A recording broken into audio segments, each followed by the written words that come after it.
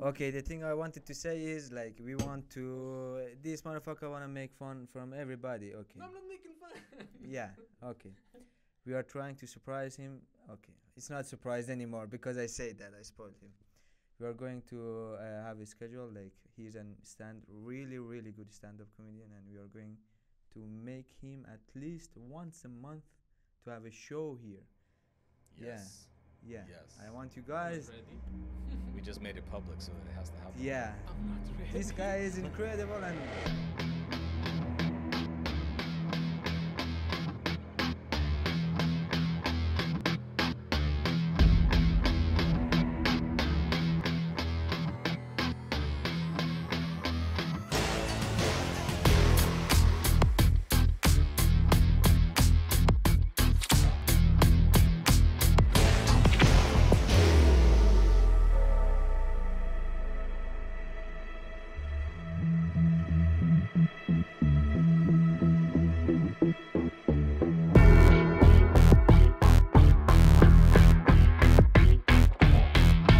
Hello, everyone, and welcome to Fractured Podcast, episode 10.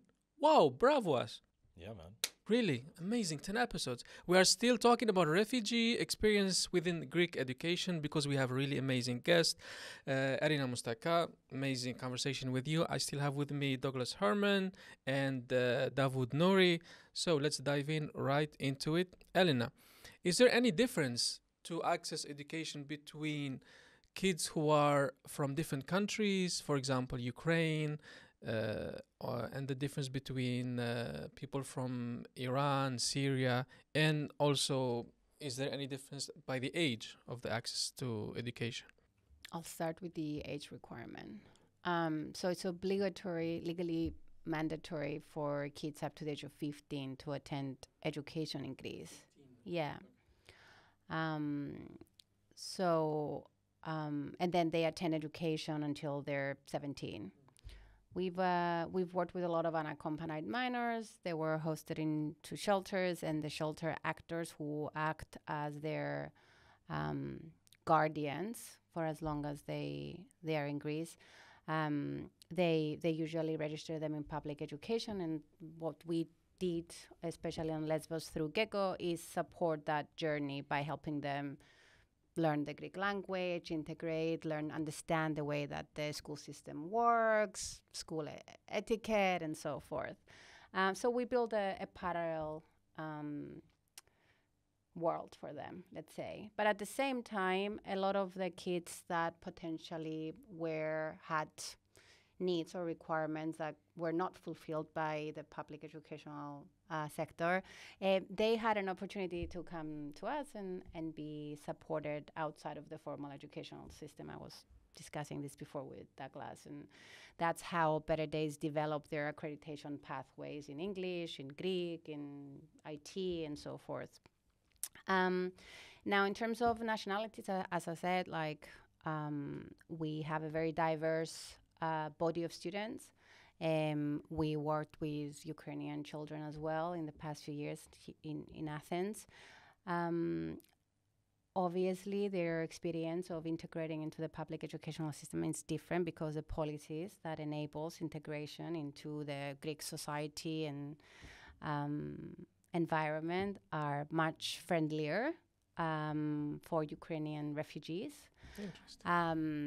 Because they get their international protection immediately after they arrive. They are not in this gray, insecure, and often hostile environment of what is going to happen with my asylum, fighting rejections, trying to get answers, navigating a really difficult bureaucratic system in a language they don't speak, right? So it has been, I believe, an easier experience for a Ukrainian family to receive aid and information in Greece than a non-Ukrainian refugee.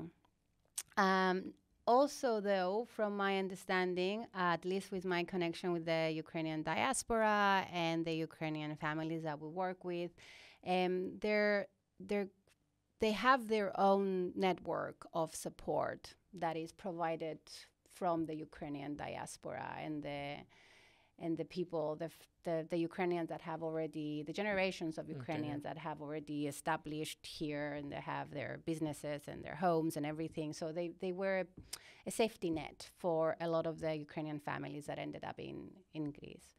I think that a lot of the people that come, especially the migration, let's say demographics that we've seen post 2015, there were, predominantly Syrian. Now we see a lot of Palestinians, Afghans, depending on what crisis was evolving at the time. And also with these influxes, some had it better with others.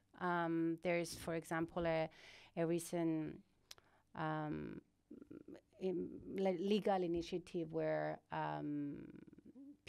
refugees from certain countries receive immediate protection. Also now I think is Afghans and Palestinians, I think.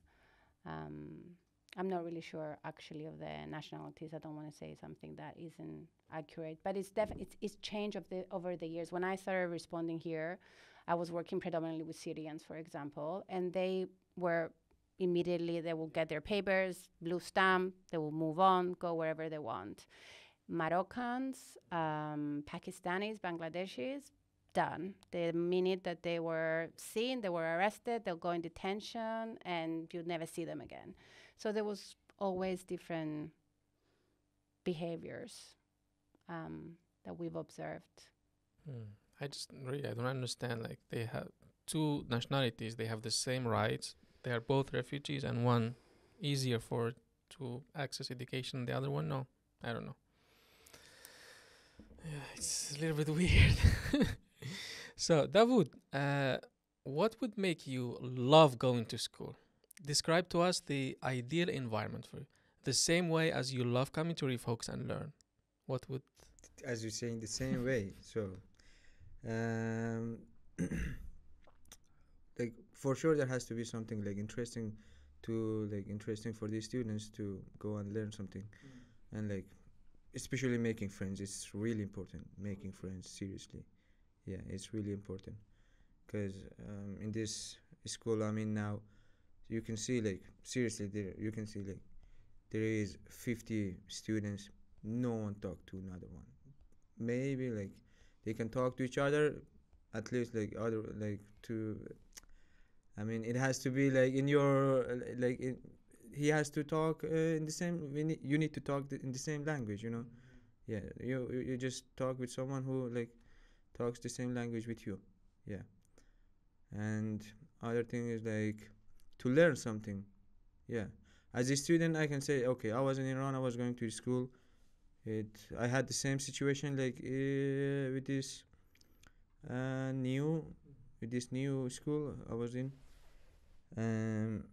because like in the school I was in Iran, it was like the same situation because students were coming from different areas. Yeah, and there were always fight between them and this kind of stuff. But here is like more pressure, and the thing is like to learn something. Yeah, and you need to accept that is really hard. It's not your mother tongue. Yeah, it's not your mother tongue, but as I said, like, the way. You need to like get up, you need to go, you need to study. Okay, you have the way, but here nothing. You don't know what to do. That's why I had really bad depression. But if I go to new school, I would say, yeah, at least they have to try to push me also.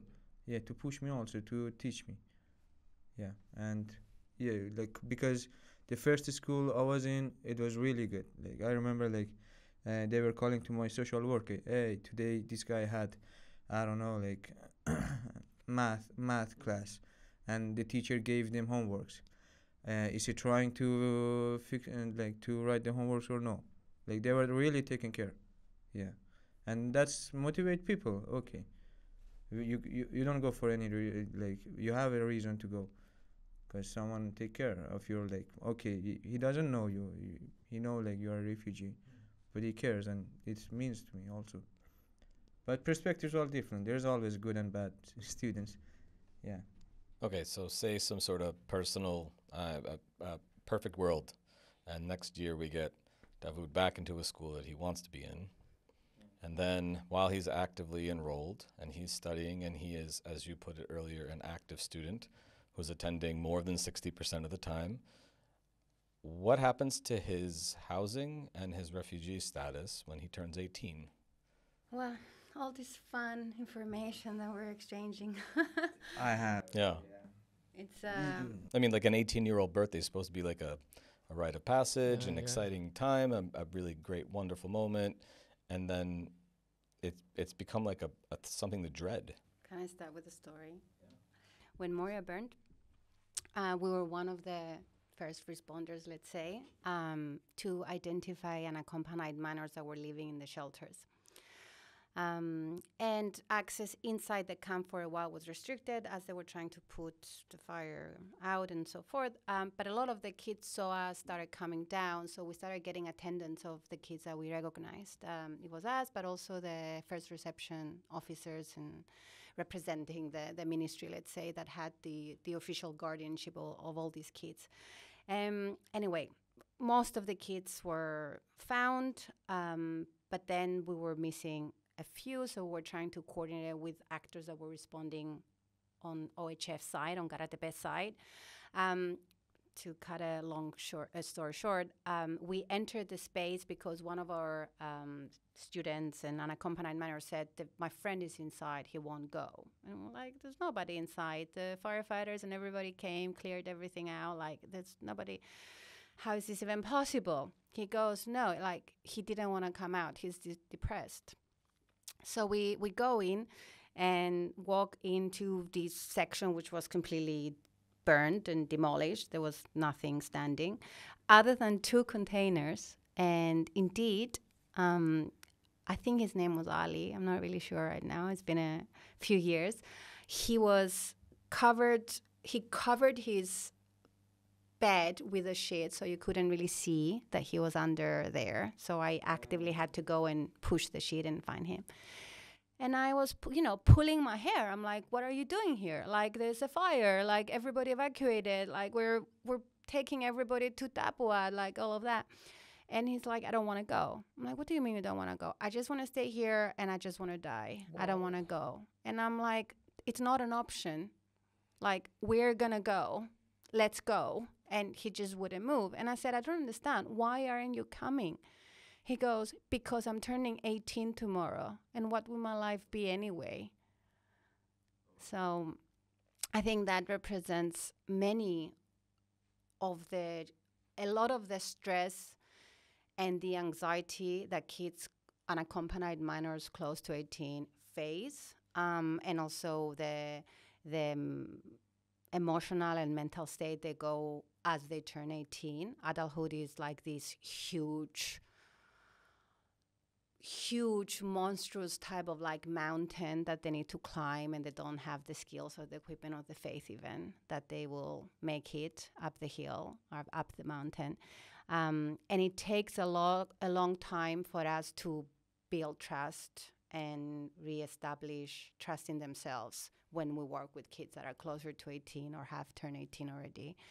And that is because when they do turn 18 and close to turning 18, they're told and they're aware of the fact that they're going to lose access to a lot of the services that they receive as unaccompanied minors, which includes shelter, social support, food, all of the basic aid, clothing, access to education, legal aid, and so forth. And the most fortunate of them might be given an opportunity to temporarily transition into a semi-independent living facility for a year, for 6 months. But many of these kids and many of the kids that we've worked with ended up homeless, having to smarkle themselves in other places because they didn't know what to do in Greece, so putting themselves in unnecessary additional danger. And I think part of why Gekko in Athens has expanded the population to work with youth is to tackle that specific transition. And we've been very vocal about getting actor supporters identify kids that are plus 17 in that age range where like we feel that Gekko can give them the attention, the commitment, and perhaps the solutions, or co-design solutions with them, and set tangible objectives. You might want to be, I don't know, get your TOEFL by the end of this year. Yeah. That might not be a tangible goal, and it's like our role to consult you, mentor you, guide you through understanding that setting an objective that is tangible is the best thing for you mentally, emotionally, physically, and learning wise. So we'll set a goal that is attainable for you and escort you through meeting that. So we might be like, okay, you're not going to get your TOEFL certification at the end of the year, perhaps. We'll work towards taking you through the levels, but you're, let's say, beginner's level. So aiming for that might not be doable, but we'll work towards that with a larger time frame, let's say. So with a lot of these kids is accepting the situation they're in and helping them do that, and also understanding that they still have a support system, and that together we can build something where they can still flourish and progress and achieve their, I don't know if their dreams, but have safety and security and integrate and be independent without having to put themselves through smartling again and all of, desperate things. We had this case like Ali J. He was like one of my friends here, and he was with me, one of my classmates here in refugee classes, yeah. And he turned to 18, and they kicked him out from the shelter, and seriously he had nowhere to go. Yeah, and God thanks, really, God thanks, he got his passport, and we had this family here, like Sudan Ali really helped him. Really helped him, yeah, really helped him. And but the bad thing is like he went to Germany, and now he's spending his time in the camps again. That's really, really, really big issue, yeah. I think non-formal and any non-profit actor that works with this population right now can play a very significant role in mentoring and supporting and perhaps escorting kids from, into adulthood, let's say. You've done it. I know you've done. Coaching, mentoring, being a friend, being committed, being honest, providing information, going out of your way to advise the way you'd advise a brother, a friend, And I think this is where I become very eager to get in contact with populations that with kids that are in that transition in the 17 before they start becoming very desperate and thinking that the only solution forward is X, is be able to have that conversation and say, well, X is an option, not the best in my opinion, but why don't we explore other options? And let's see then, let's decide then at the end. Let's not be so adamant that the only way forward is for you to smuggle yourself to Germany and perhaps still have to face adversity and homelessness and everything else. So let's sit down and see perhaps there's another way. We have time, whether it's through school, education, finding employment, whatever it is, or all of that and more. Let's sit down and let's see how we can on one-on-one figure out a plan for you. And I think this is what Gekko does ultimately. Yes, we do provide education, but the emphasis is on planning. Let's plan. Where can you be in the next 6 months or a year? And let's set goals that are realistic and attainable, and they work towards whatever you want to be, wherever you want to go. And I think this is one of the things that crushes us the hardest. We've seen really terrible things on Lesbos, as you were saying before, about the fires and the conditions in the camp before that, and then what followed after in the last couple of years. But it's this young people trading their futures for this immediate need of where will I sleep tonight, what will I eat tomorrow, and having no legitimate options of housing, no real chance of integration, no like opportunities. No one. It shocks me that even in the systems, the shelters and the programs that are mandated to support them up to a certain age, don't have some sense of transitional programming that lasts, and then maybe under certain stipulations that say during the next year, as you've now transitioned out of being a minor, you still have housing, but it comes with some responsibilities to in turn ensure that you are like seeking other educational opportunities or employment, or that it has a time that it will eventually elapse, but it requires some engagement. But it's just not there. Like you're saying, like, I mean, our students that turn 18 and then suddenly the next day they don't know where they're going to live. It's like, that's insane. And it's just like it's creating other problems that don't need to exist. They just don't need to be. Yeah. It's heartbreaking. And perpetuate this state Yeah. of survival and, I don't know, depression and desperation often, that ultimately blurs the way that we make decisions and makes us desperate about the decisions we make. And we see, I often say that that's the most heartbreaking thing in working with this population is seeing a child and seeing them being hopeless. Like it's terrible. Well, it's also child abuse when they are a minor, Yeah. because in that last 2 years, or even just those last months, they're still a minor. They're supposed to be cared for and be protected and supported, and then instead you're terrorizing them for that final year of their childhood. How is that not a crime? Like, this is crazy.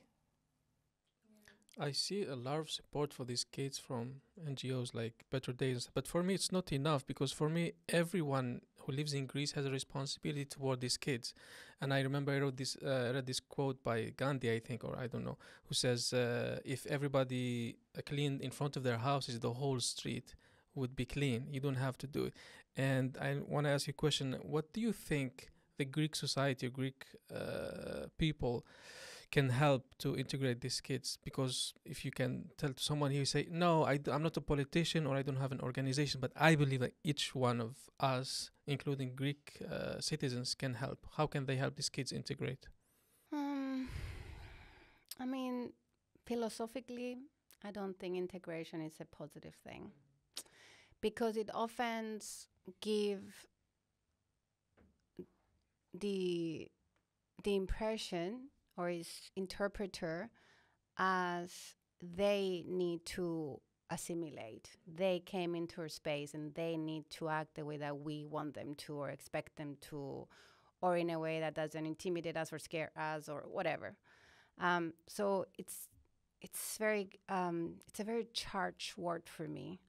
I think we should talk more about creating and fostering spaces that welcome. And again, we had conversations with Sonia and Doug about this, that foster the participation of local community and other communities in Greece, and intentionally tries to bring refugee, displaced and host communities together and talk and get to know each other and understand each other. I don't think that the way that we've been dealing or addressing integrational programs has worked. Xenophobia is still an issue in Greece. There's a lot of discrimination. People report horrifying stories in Greece, and I don't think it's improved in any way, to the point that it escalated and affected aid workers that were working and supporting refugees since 2020. And I have a lot of international friends that work in Greece with refugees that are in fear of their lives because they speak out. They've been hit, spit, like intimidated and so forth. And a lot of kids, a lot of students, a lot of friends that been targeted with no provocation, no reason whatsoever. They've been targeted because they're brown or they look Asian or whatever, for whatever reason. They didn't look Greek, I guess, or speak Greek or whatever it was. So I understand the question, but I think we need to have a conversation where we're not really talking about integration and we're talking about getting to know each other and creating spaces and a society and a country that understands that in a globalized world, we can't just be all Greeks in Greece, and that there is a lot for us to learn from other culture and different people, and diversify ourselves and be open to that change that will inevitably come anyway. For me, integration, it's not like you said, it's not how like I want to become Greek. Just help me build my life the way I see it. For me, this is integration, I think integration can be a good definition when we're talking about integrating people into the public educational system, or when we're helping you navigate, let's say, the Greek bureaucracy. Like, there's nothing we can do about it. We need to integrate. We need to understand it and learn to navigate it. But otherwise, in terms of creating a society that accepts you for who you are and respects your religion, your beliefs, your whatever, and sees you for who you are, a good human being or a bad human being, I think this is important. This is how we're gonna make friends as well. Like, language shouldn't be a barrier to getting to know people, to making an effort. I have a lot of students that attend public education and haven't made friends, and that is terrible. It affects them profoundly as teenagers. They feel lonely. Do they talk Greek also? They're getting better in Greek for sure. But I think even some of my students that are now at university and they're fluent in Greek, they still feel marginalized and left out and find it incredibly, they find it anxious, can I say that? Almost to socialize with Greek people. It's same as me. I don't have any Greek friend. I made, but And I like as a white especially student. especially when they understand, like, we don't talk Greek, we just talk English. I was just gonna say that as a white student, when I did my Erasmus in Spain, I spoke no Spanish, although I should, but I didn't. In Spain, in Madrid, very few people were conversational in English, so a lot of my initial social network and relationships were based on, like, you mean this, like, just trying to translate stuff into sign language and all of that, to cheers a beer and go for a drink and stuff like that. But it becomes, I think, more challenging when the labels of refugee comes in and when color and other separation factors come in. And we need to break through those taboos, boundaries. I don't know how to call them. Yeah. It's time for commercial break. You're going to hear a testimony from a student that benefits from the Gekko program, amazing program. So support them and see you in a bit. Hi, my name is Khaled. I'm from Afghanistan and I was 12 years old when I left home. My brother and I arrived on Lesbos as accompanied minors. After living in Moria camp for a while, we were sent to a shelter in Mytilene. There we were given the option to attend classes at Gekko Kids.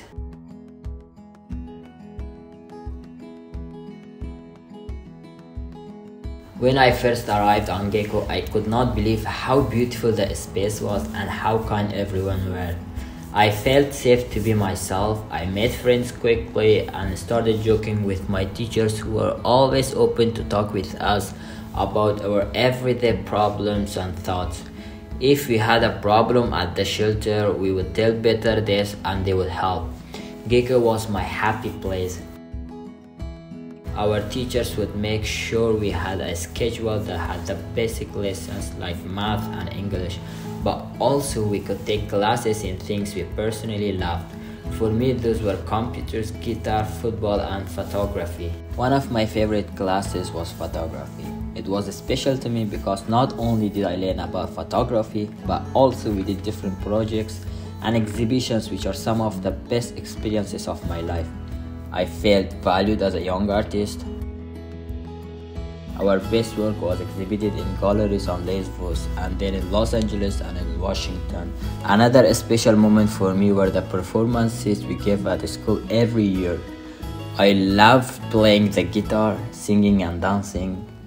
I made many friends at Gekko, and even with people whose language and background was so different to mine, but we would work together in class and become friends.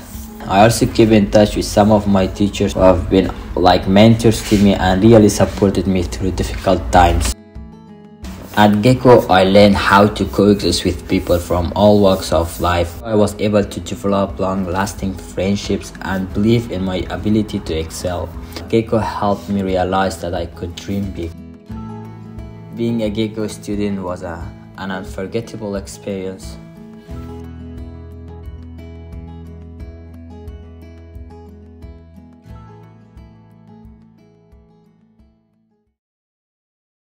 Welcome back to the second part of this episode. Dawoud, last question for you. How do you stay positive knowing what's gonna happen when you turn 18? How do I stay positive? Yeah. How do you deal with this? I can say that I'm really lucky because I found Refocus really it really means to me because really you guys really supporting me really good, and it was the only reason I stayed here because Where as here I say in Greece? in Greece, yeah. Wow. Seriously, the situation is really all of us know about this, and I stayed here, and I think I need more information. I need more lessons from here. And about the schools, honestly, since even I was in Afghanistan or Iran, I wasn't that much interested in school because controlling or something. But here, just because of Refocus, yeah. Even after turning 18, I would like to come and sleep in the lab. Yeah, seriously, I would stay. Yeah, until I make it. Is there space?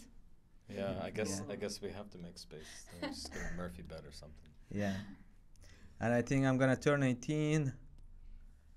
Yeah, When? 1 year, 1 year, In 1 1 year year, more, okay. 1 year more. Okay, we can prepare bed for you. All right. Same But as- I actually I want to mention this really these situations, like these kind of stuffs from school or something. This make this kind of situation that minors they go to I don't know to find a black job. I don't know what they call black job or under table. Yeah, Yeah.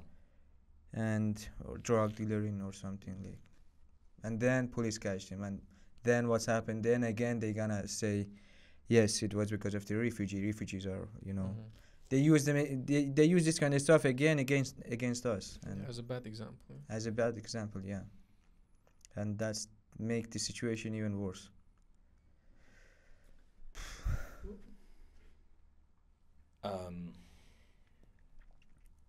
I don't, I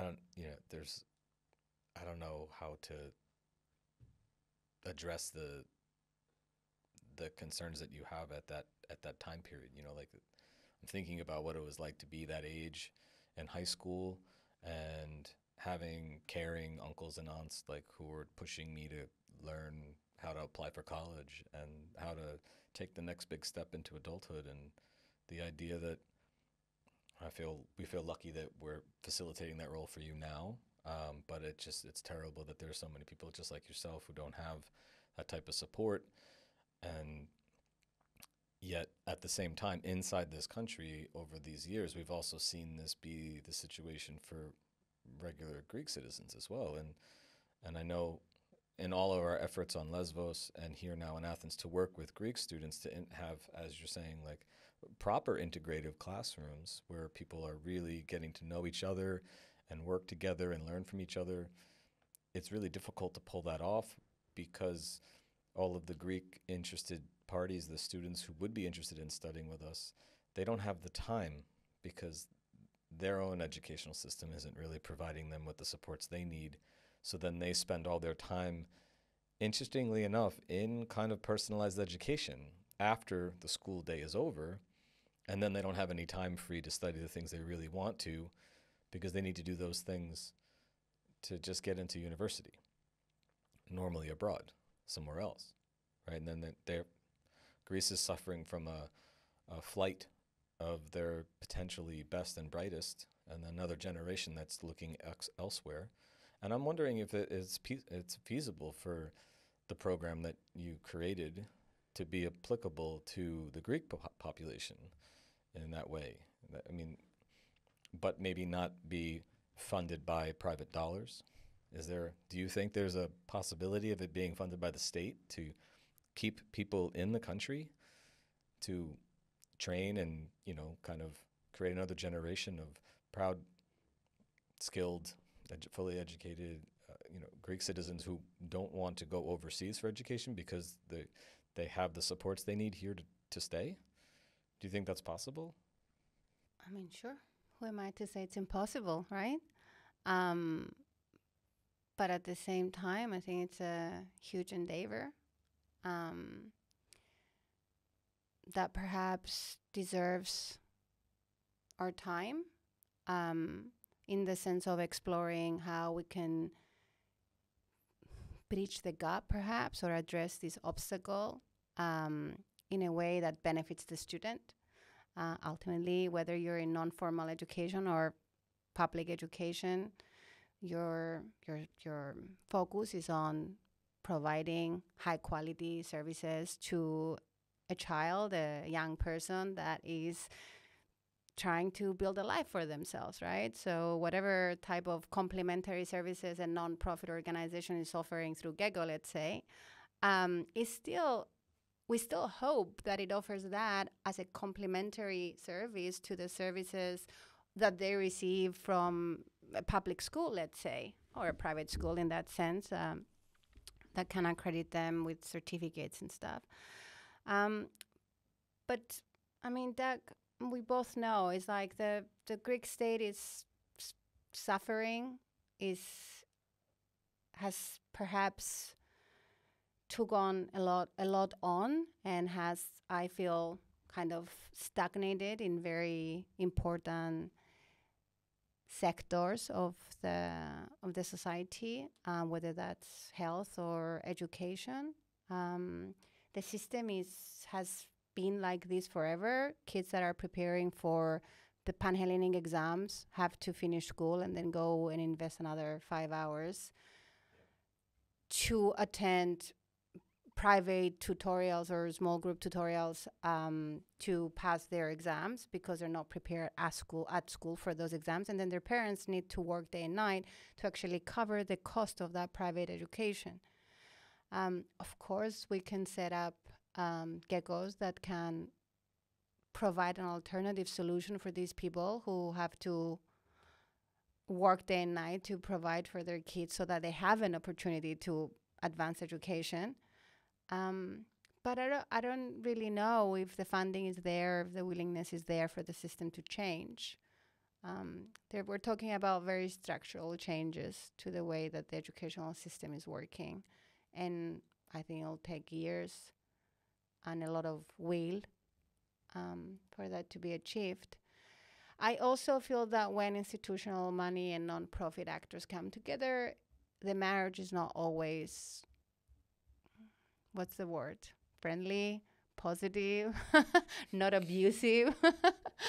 So I also fear that many times there might be an opportunity for that coexistence to happen, for that partnership to exist, but then the dynamics of the relationship, because they're so abusive, they affect our ability to bring the results that we want. I don't know if that answered your question. I actually found it very difficult. I think it, I think it did. I don't know. Maybe I'm still an optimist in that it's feasible for us to get to a place where our students and interested citizens of this, in this city or whatever country we're in, local people who want to learn the same things could see this as an opportunity for themselves as well, and then also that they could look to a person with a refugee background as their educator. as their mentor, and to just turn this upside down. This attitude that everyone who's coming here is just taking is not true. But how do we, if we could find a way to get some sustainable funding, as you're saying, like for this type of educational model to work, how cool would it be if it's just the other way around? And that Dawoud's the teacher and the mentor. Definitely. And a bunch of 15, 16-year-old local kids from the neighborhood are his students. Perhaps as a private initiative, it's much more doable. But I think, or maybe I misunderstood the question. I thought you asked how can the government and programs like Gekko come together to cater to the needs of the local student community. Yeah.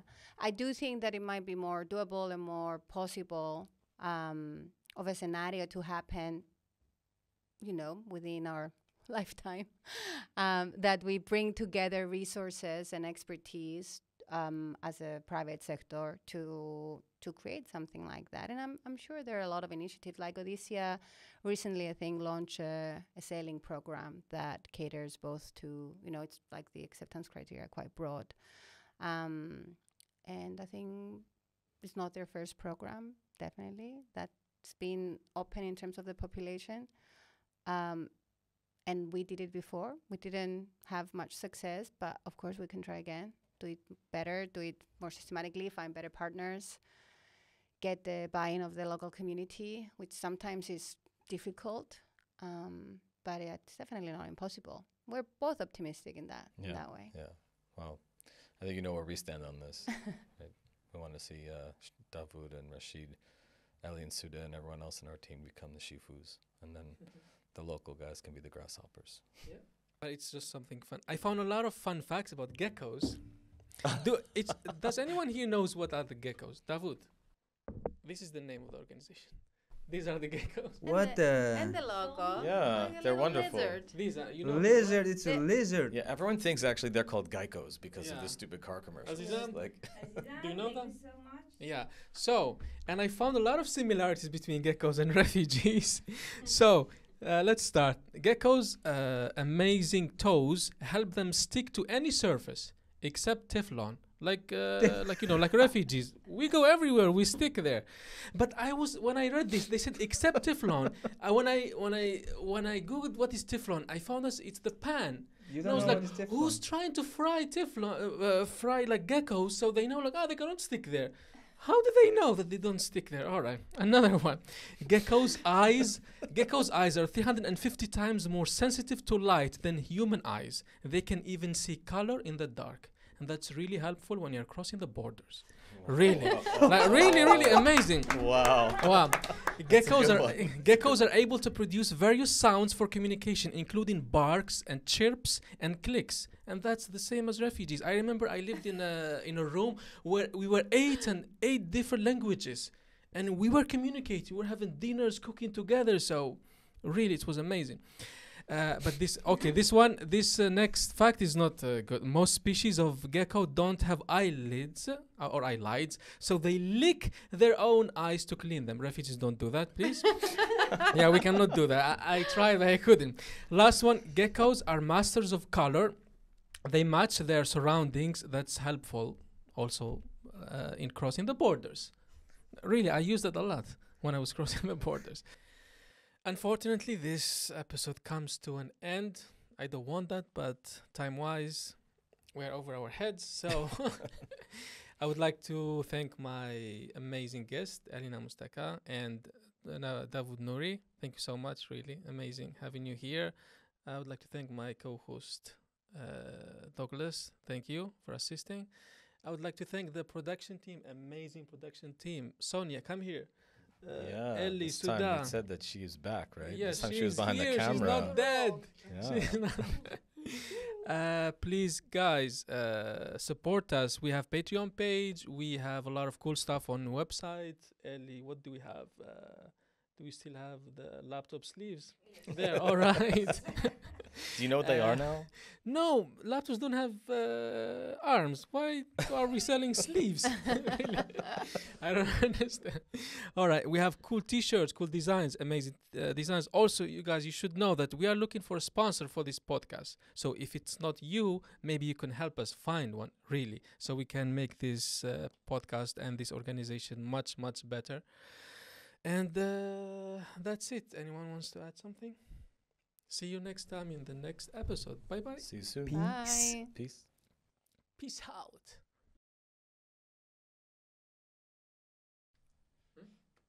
No. I think it'll be fantastic if this was a stand-up. I was gonna say. Just you. I mean, Yeah. You can. But really, I was... but I think he'll be like a gecko, well, right? I He'll think just I'm a like he'll gecko. wear the right clothes that we won't even see him. We'll just hear his voice, and he'll claim that he wasn't even here. Our host stand up also. Yeah. Really? What? Who? Host stand up battles, whatever you call them. You know when you call you have a lot in America. When you call a lot of Roast. host. No, like you have like different hosts at different shows. Yeah, and they're then also they- comedians and Ah, like MC. they We call basically it do MC. the Okay, show, yeah, but yeah. you have a lot of people that aim to become comedians also like attending. Yeah. If you're a little bit shy for your own solo schedule, you know, like I mean, he's for the not shy when he performance. gets into these little tavernas. Yeah, things he talking to says there, Greeks, oh my God. I'm not shy. I'm doing good. Yeah. Because I'm criticizing them and they like it. All right, that's a wrap, guys. Awesome. I think we definitely have some outros. Thank you, Right? guys. Thank you. Thank you.